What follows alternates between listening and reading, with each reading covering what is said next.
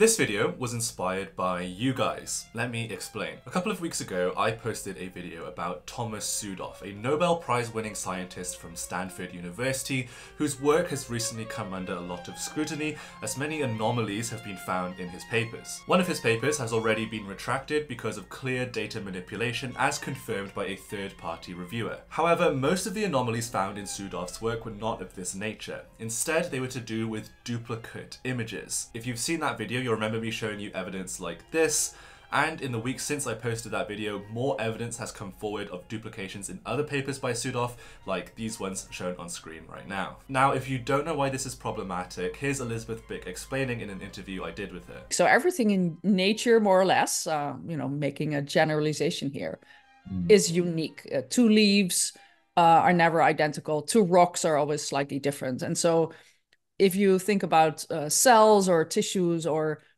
Western blots, the patterns that you see there might be similar, but they're not supposed to be identical. So if you see identity, then that is usually not good. So duplicates equals fraud. Sudoff's busted, right? Clean and simple.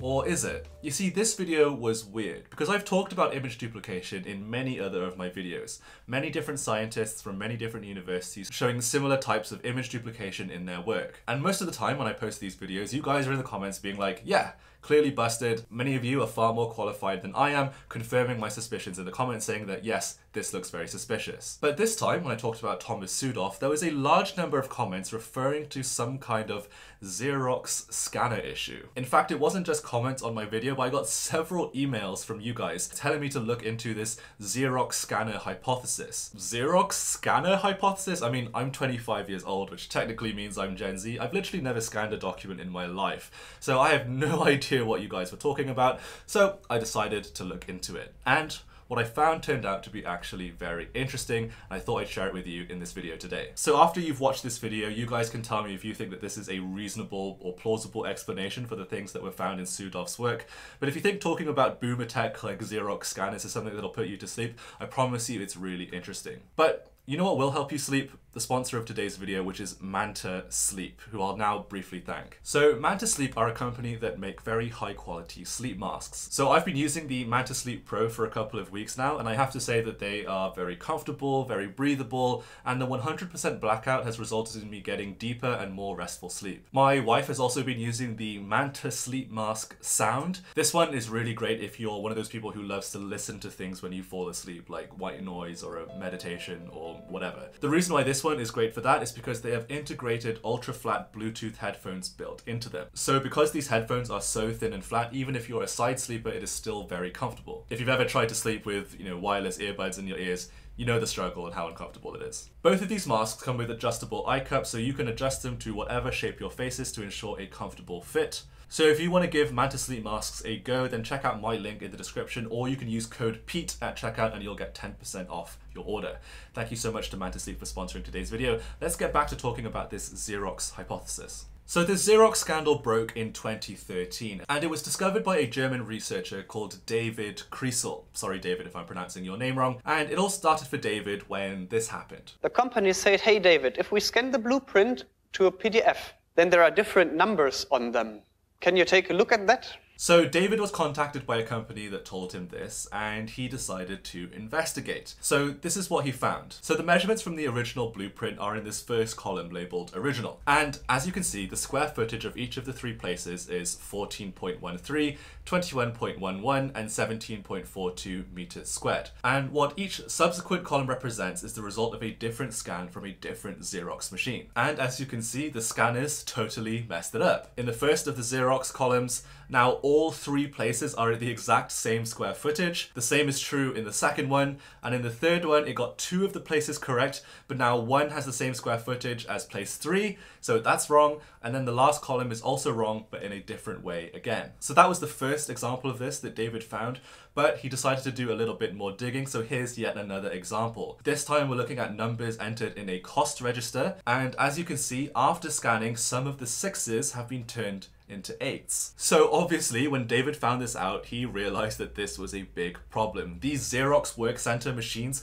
were in offices all over the world, and scans from these machines were being used for all kinds of important functions, from cost registers to architectural drawings to accounting to potentially Obama's birth certificate, which was a very hot topic at the time. So clearly this was a big scandal, and when the news broke about this, there were articles in all kinds of different media outlets, including The Economist, the BBC, and The Verge. It was big news. So why was this happening when people were scanning documents in through these Xerox scanners? Well, it turns out it was to do with the image format that these Xerox machines were using. You've heard of other image formats before, things like JPEG or GIF. The image format that these Xerox machines were using was something called JBIG2. And the way it worked was like this. So if you scanned a document that had these elements, a photo and then some letters, the Xerox scanners would isolate each of these different elements and treat them as a pattern. And then the algorithm would look for similar looking symbols and treat them as matching patterns. So then when the scan was reproduced, it would treat all of the similar patterns as exactly the same, which would then save the amount of memory that the machine had to use. Apparently this is quite a common technique. It's called pattern matching, and theoretically it's a way to reproduce text-based documents in a way that is accurate but also saving a lot of memory. However, when it came to these Xerox machines, their pattern matching was not very accurate. So what ended up happening was that similar looking symbols that were actually different ended up becoming duplicated in the scanned document. So as you can see here, this is what happened to that document after it had been scanned by the Xerox scanner. So as you can see, the scanner ended up confusing the L and the I and got them mixed up. And then it also treated O and Q as the same symbol. So now in the alphabet, we have 2 O's and no Q.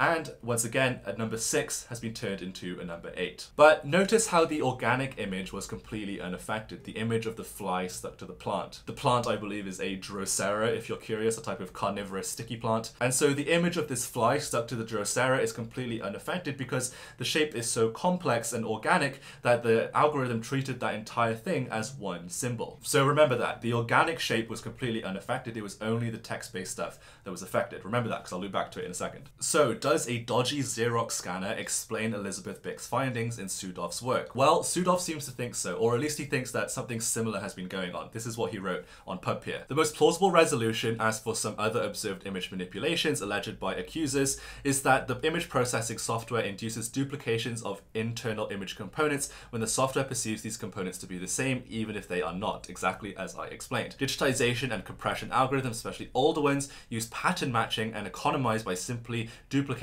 matched patterns. The error was, for example, observed with old Xerox copy machines. And then later on in this post, he says, this has also been documented for immunocytochemistry images in older papers. And then he provides a link to the paper where he thinks that this kind of issue occurred. However, if you actually click on that link that he provided, you'll realize that it's actually not related to a Xerox scanner or pattern matching at all. Instead, it was an issue when the journal decided to Photoshop the original author's work for stylistic reasons and basically messed it up. And you can tell that this was the case because the issue only occurs around where the labels were A, B, C, D, etc., which is where the journal had changed the author's original figures. So nothing to do with Xerox or JBIG2 or any kind of compression algorithm here at all. So not a great example from Sudov. However, does his argument still stand? Well, here's my take, but take this with a large pinch of salt because obviously I have no special or insider knowledge as to how Sudov and his colleagues do their work. But from my understanding of how Western blots work, there is no need for a Xerox scanner to be involved, that is for sure. You do the blots in one machine and then the image is taken by another machine, an imaging machine,